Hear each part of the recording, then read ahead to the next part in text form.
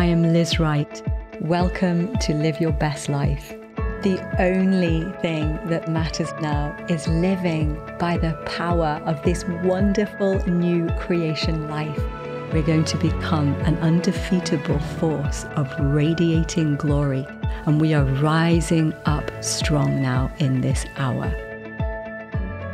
Hello, family. Thank you for tuning in to this week's what's going to be just an amazing conversation with my beautiful friend, my special guest joining me for today's edition of Live Your Best Life, of course, with me, Liz Wright.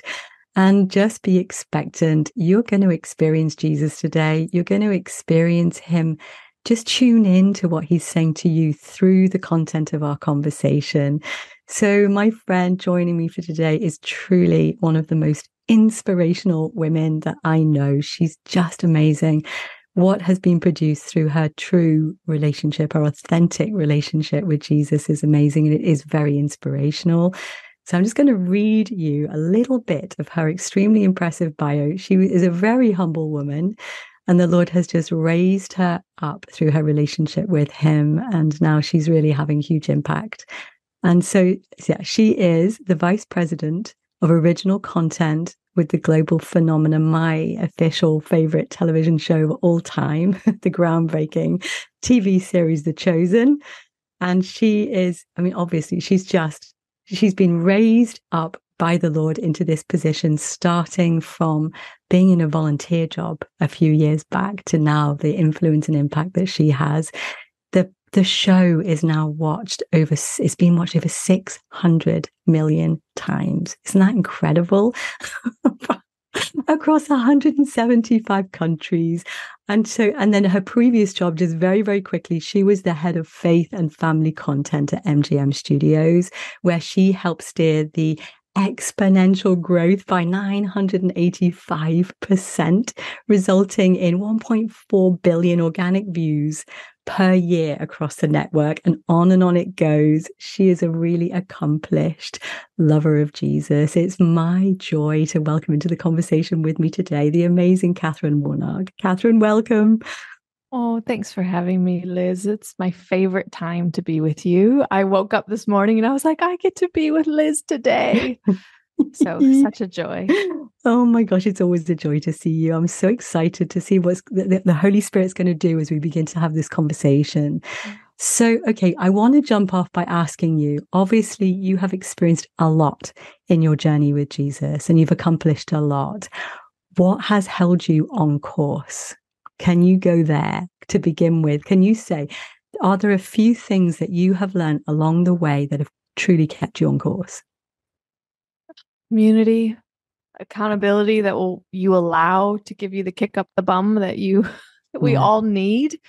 Hearing his voice, and allowing him to take me down into the prisons to truly be a Joseph. We all say, we get excited when we hear that said over our lives or proclaimed over our lives, you're a Joseph.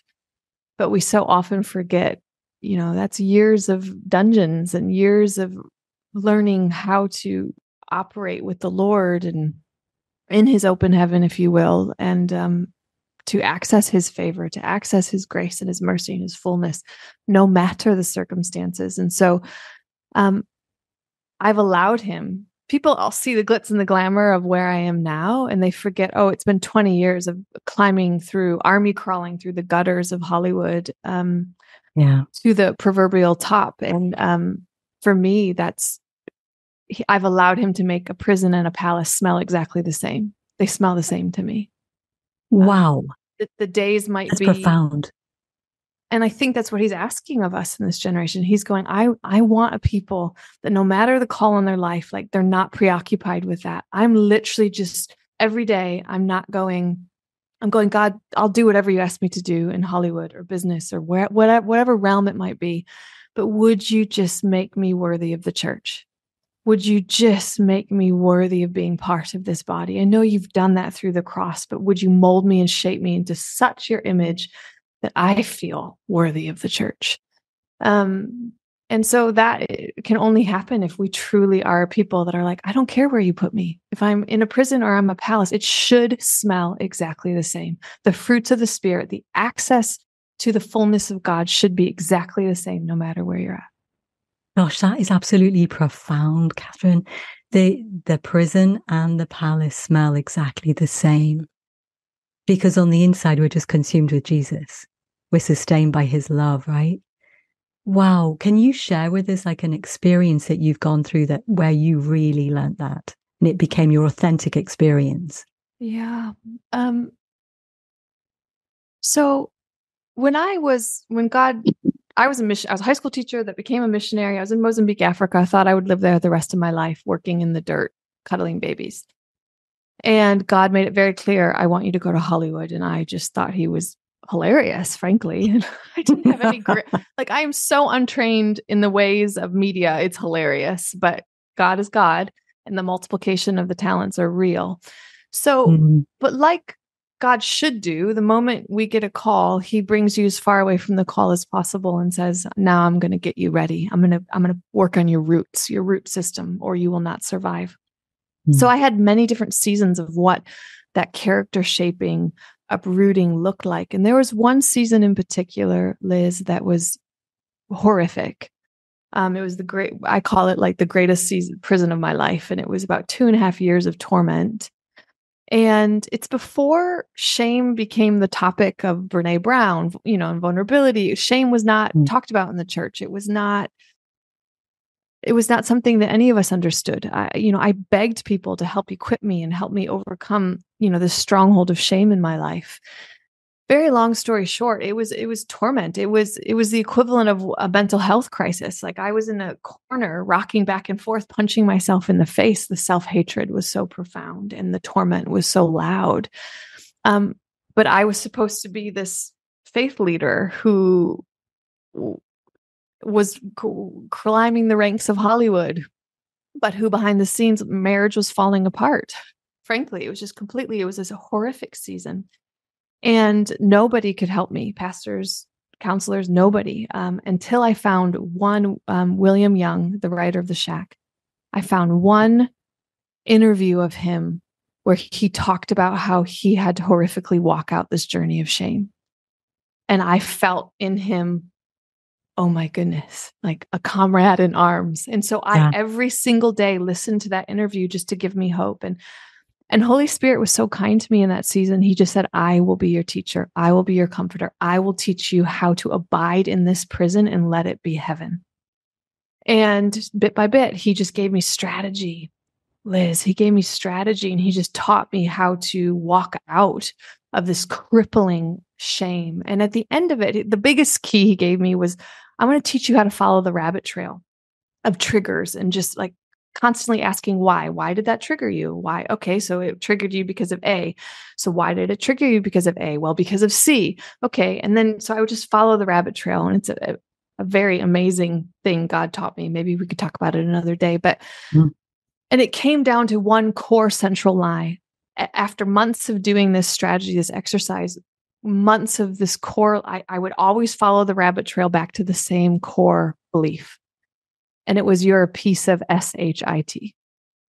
That was the core fundamental belief. And, sorry that it involves a swear word, guys, but, no, but it's important to be real. Thank you for being vulnerable. That's the lie. The lie was, your piece of SHIT. And so great. Okay, now we have the key. We can start unraveling this and putting in the truth. And the truth is who God has called me to be, who he's made me to be. And so that was the most catalytic moment, because it was from that, once I kind of, with the Holy Spirit, slayed that beast, if you will, or eradicated that stronghold. It was a very long journey of about 1.5 years, full of signs and wonders and the miraculous, but also huge torment. And he was faithful. And so now I feel like I so understand shame. I so understand the enemy that in Hollywood, I can maneuver, I can bypass shame. I can see when it's being activated. I can bypass it in conversations, it's remarkable, Liz. So there is a clear differentiation of the Katherine before that season and the Katherine after that season. And I now sit in meetings and boardrooms and you name it, helping to co-steer huge initiatives in media. And I often will sit there, Liz, and I will go, I am sitting here And the Katherine that believes she was a piece of shit could never sit here, would be tormented if she was sitting here, and she would be desperate for man's approval. She would be desperate for all the fruits of shame, right? The fruits of shame, performance, man's approval, control, you name it. And I was like, but I'm sitting here free. Wow. And I could just be a conduit for what he wants, because self is not sitting here. I don't need anyone to see me or approve of me. So long story, I know, but it was an important one. So it's super important. Yeah. Super important, because so many people struggle with it. It's so debilitating because we get hundreds and hundreds of communications in from people, and people are stressed out, as you know, and full of anxiety and full of shame and full of fear of man manipulating them and blocking their ability to move forward in life. Yes. So when that happened to you, what did you notice was the biggest difference? Like the internal you had completely changed and you were free. So what was it like on the inside of you after that? What was motivating you? And because obviously shame had driven you for a long time. So how were you different? That's such a good question, Liz. So I went from never being able to say I'm sorry. I was never able to admit I'm wrong, because that was failure to me. And I went from that to being able to just go, I'm allowed to be here and I'm allowed to be in process. So what perfection led my life before, and it was all subconscious. I didn't know any of this. This was all just, strongholds that I did not know existed in my life. I wasn't in disobedience. I wasn't actively operating in these things. And so but it's beliefs, isn't it? Driving our lives, unconscious beliefs and programming. Yep. Absolutely. And so then skip ahead to, I fully am giving myself permission to be in process. And if I make a big goof, or if I was humbled in a moment, or I'm having a really hard day and I'm feeling the old man trying to be my friend again, it's like, permission to be in process. It's just a bad day. And I was never able to give myself that grace ever. And so I do, with so many women in particular, shame is like, it's a foe, man. And it's this silent killer. It really is a silent killer. And I might not mean of physical body, but in some people, yes. But I mean, it's a silent killer of calls on our life. And I'm such a huge mega fan of coming alongside people and going, let's get this out of your life. Yeah, it's just brilliant. It's the game changer, isn't it? I mean, it's very clear, and that's very helpful language. It is a silent killer. People suffer in silence, trying to internally regulate and come out of that huge struggle. And if this is you right now, we're going to pray for you. Before the end of this conversation, we're going to pray for you. Yeah. Because it's time for this stuff inside of us that's been driving us. Holy Spirit is washing, purifying, healing, transforming the internal life of his people right now. I think at a rate that I've not seen before. It's very exciting. He's speeding things up so that we can be free and we can take our position to have, from the intimacy, with the freedom, to actually begin to have an impact, which I know that you are super passionate about, seeing God's people move into position in the spheres of influence in life. So what have you seen? I know that you've been having revelation around this, and you've got a passion around the mountaintop revelation and everything, the body of Christ being mobilized and equipped and healed and put in position. What have you seen in the heart of Jesus around this for now? In regards to shame, or in regards to just influence when it comes to the body of Christ? Yeah, why he's healing us and where he's taking us to now to have influence and impact. Honestly, I really firmly believe that I'm a prototype of so many around the world that God is doing this with. I just happen to be in a much more visual position, let's say, for this season of my life. But so for me, it's the honoring of a call on our lives in the prophetic, honoring it, but not ever putting it in the driver's seat. And I firmly believe God is rising up a people that are more concerned about being the body of Christ than achieving. And I really believe he's restoring that eternal focus, because only a person that has eternal focus can go, whatever hand you put my plow to today, as he says in Ecclesiastes, I will do. I'm not trying to have a social media following. I'm not trying to have a platform. I will do simply whatever you've put before me to do today. And that will look different for every season. And so I think there's a great hope and a great encouragement coming to the body saying, no matter the season, he is worthy of it all. And we have to stop being obsessed of where the end is, because we already know the end. And that needs to become our obsession. And so I'm passionate about kind of eradicating the unhealthy focus on destiny and call that my generation especially was raised in the church. We were saturated in it, well-meaning. It was from a well-meaning standpoint, but it's not getting the job done. And we need to get the job done. And I'm passionate about that, Liz. I don't know. That's so brilliant. It's so healthy. It brings us back to what's most important, doesn't it? Yes. To the union, to the relationship that we have with Jesus, being able to enjoy him, and from that place flow in purpose. The purpose is the outworking, isn't it? The influence and impact we can have in life, and we're predestined to have. Like you said, that isn't the focus. He is the focus, and it flows out of authentic relationship and authentic identity. And the more we are healed from the shame and everything else that plagues us and the unconscious programming that has been driving our life, the more free we are to enjoy him and to truly be fruitful in our lives.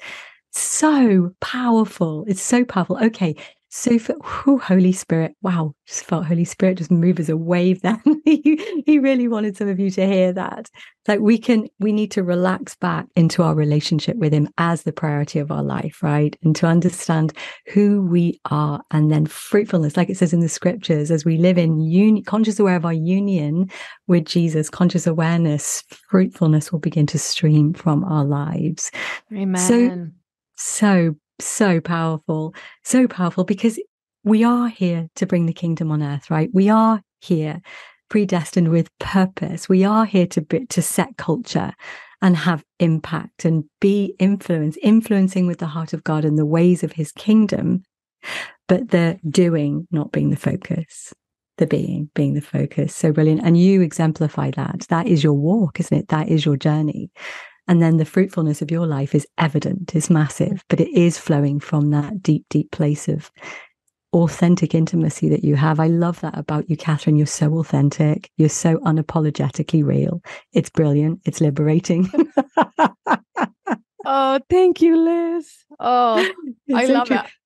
It's a beautiful thing to get to the point where you're like, I love being me. Like, I love how you made me, Jesus. And there was a Katherine, just to bless people with hope. There was a Katherine that never could have even dreamed or imagined that she would be able to say that one day. So I just want to encourage everyone, like, the simplicity of the gospel. We are being restored to the simplicity of the gospel. And just like the simplicity of that gospel had earth-shaking fruit and ramifications in Acts, like that's what we're being restored to. The simplicity of the gospel is where the power of God abides. And I'm so here for it. And Yeah, I 100% agree. That has been the journey of my life over the last year. Minimum is this simplifying down. Yes. Back to the pure understanding of the gospel that the early church walked in, where it's just, Holy Spirit, wow. Holy Spirit. Yes, Jesus, it's Holy Spirit. Amen. Amen. Oh my gosh. So can I just ask you, if people are really stuck right now in their walk with Jesus and they're tangled up in what's my purpose, what's my destiny, all the things that just tangle us up on the inside. What would you suggest when you're mentoring people and walking alongside people? What would you suggest if they're stuck and they're just like, enough, I'm overwhelmed, I'm confused, everything's overwhelming and complicated. What do I do? What would you suggest? What do you say to people? 3 things immediately pop to mind. And this was the greatest strategy when every prison season I've been in. Hebrews 11 in the Amplified is is it the Amplified or Message? Forgive me, I can't remember. And it's take a new grip with your weary hands and take a new stance on your wobbly legs. And I would just pray. I would like cry out and groan saying, legs, you will take a new stance. Arms, you will take a new grip. Like, you will stay on the trail. That's the only thing he's asked of me, to stay on the trail of obedience, to pick up my cross daily and follow him. He hasn't asked me to do anything but stay on the trail, and the trail will be my source. The trail will be my guidance. The trail will, fire by night, cloud by day. Like, that's the trail. And just to abide in him, that's enough. And that's enough. And like, if the permission to be in process, you cannot allow yourself to go, that's enough. Just staying on the trail of obedience is enough. You can't do that unless you've given yourself permission to be in process. Because if you haven't given yourself permission to be in process, you feel inadequate until you've achieved. But if I've stripped myself of achieving and I've just said, hey, I have permission to be in process. My only job in life is to worship him, pick up my cross and follow him and allow him to do the rest. If I just keep saying yes, take a new grip with my weary hands and a new stance with my wobbly legs, then he is faithful to take that offering. And scripture shows us all the time, Liz, that he actually cares about his offering. Multiplication of the talents. He cares about our offering, our faithfulness. Cain, Abel. It's evident that he cares about the offering. Yeah. And so I think if we became a people more concerned about our offering than our human effort, and our doing, I think we would see immense pleasure poured out from heaven upon us. Oh my gosh. I can feel it's enough. I can feel Holy Spirit. I can feel the weight of his presence on what you're saying and the peace that's coming to simplify back to that one focus in your life. And for you to say that in the position that you're in, and that's been the key that's held you to the trail, is just powerful, because you are living proof that the gospel works, that this is the truth. It's literally living one day at a time in the simplicity of relationship with Jesus. So tell us a little bit, what does it look like for you? What does your life look like on a daily basis doing this in the midst of Crazyville, Arizona type life? My gosh. On steroids. Okay, this is going to make people feel a lot Super better. Super practical keys. So I was just talking to a friend, Lindsay Ryman, who you know well. Oh, Liz, I love Lindsay. Yes. Yesterday at lunch. And I said, Lindsay, some seasons we have to allow the abiding in Jesus to look different. Some seasons I'm abiding on the go. I'm diligent about it, but I'm abiding on the go. And that's just, he's teaching me in the busyness how to abide and have my sustenance. Other seasons it's no, hours a day. I need you carving out huge, massive chunks of time with me. That's the offering I'm asking in this season. Right now, I feel him going, I need you in the word every single day. And I'm going to be very clear. That usually means I get through a chapter a day. I read the word very slowly and I get very tired very fast. I just want to fall asleep. Like I'm trying to give people hope that I'm not living this holy monk life. I wish I could. But the demands of my life are pretty insane. I have 3, 5 and under at home. I travel at least twice a month globally. I have the demands of my life are insanely real. So for me, it's going, Jesus, I want to be in your presence, but you've asked me to steward this responsibility. How do I balance that? And again, it's a lot of permission to be in process. It's a lot of days where I'm like, oh, wasn't in your presence, Lord. It's other days like yesterday where I just felt waves and waves of his grace and his glory throughout the entire chaotic day, teaching me how to structure the chaos. And I got to finish. I'm really devouring Luke right now. Luke 9 is my jam right now, guys. I've lived in there for periods of time too. Yes. I love it. I'm like, Luke, you're the sleeper, man. So just to give people hope, it doesn't. I wish I could be David Hogan, and I've tried to be David Hogan. Yeah, we all want to be David Hogan. Maybe one day, David, please. I would love that. It's allowed to look. God isn't counting the minutes I spend with him. He's counting my offering. And he's faithful to know, okay, you had an extra 10 minutes in your day, Katherine. Did you spend it on Instagram or did you spend it with me? half the time I fail and I spend it on Instagram. I'm not going to lie. And because my mind wants to numb out. And so I'm trying to discipline and press into discipline and go, Jesus, how do I do this? So I'm constantly learning. I'm constantly reassessing, going, how do I give you a better offering, Jesus? Like, I'm obsessed with the offering, not from pressure or performance, but from grace and ease.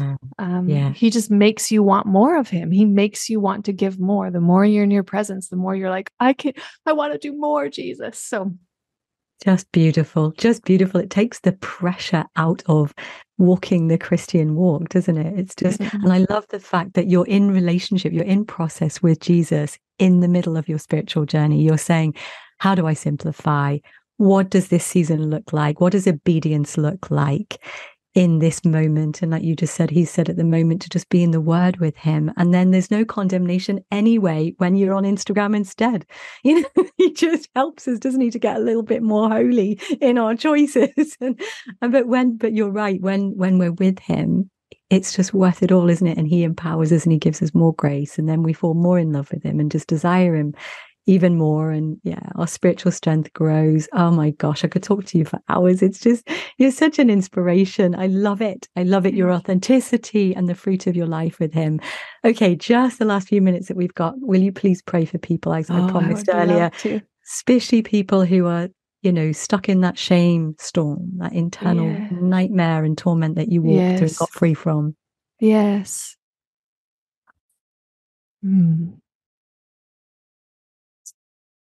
Holy Spirit, I ask that you would come and be the comforter, that you would teach people that feel like they are stuck in the abyss, not knowing their left hand from their right hand. It's too dark to see a path forward, Jesus.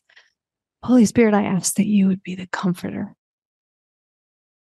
That would be the greatest cry of my heart, that you would do what only you can do, that you would be the comforter, and that you would light a match, and that you would send the way forward clear in their lives, that you would give them the strategy, that you would give them the perseverance and the strength, take a new grip with their weary hands and a new stance on their wobbly legs, and that you would give them even just, and I see some of you are so dry, and you're asking to be filled up, and I hear Holy Spirit saying, nope, I just want them to ask for an ounce.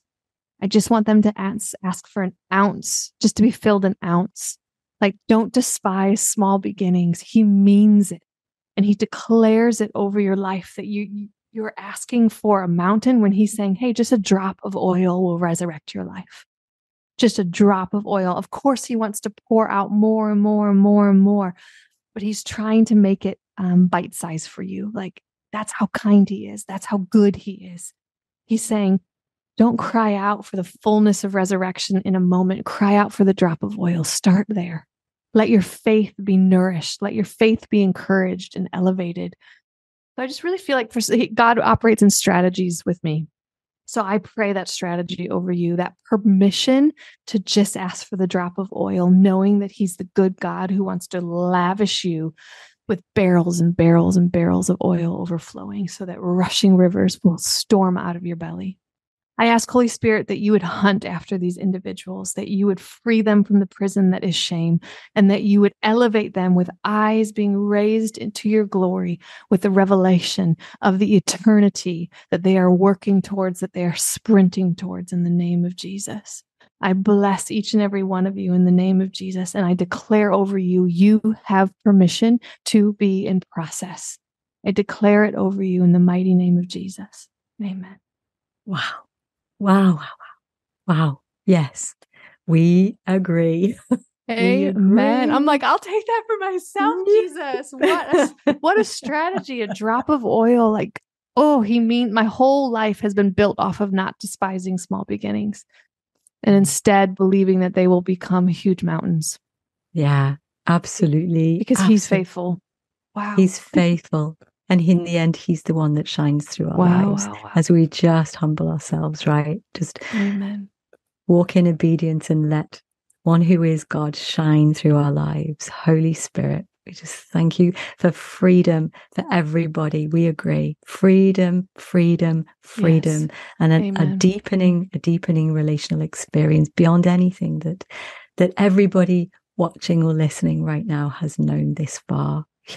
He really is. He's just our man. He's stripping away religious performance. He's stripping away pressure and stress and worry and concern, and just liberating us to be our authentic expression and to enjoy him, to love God and each other and just live authentically. And that is what will inspire the world. That's true leadership, isn't it? When we're actually just walking authentically with him and then shining him through our simple steps of obedience, like you said, and just wherever you're at in life, he's there with you in it.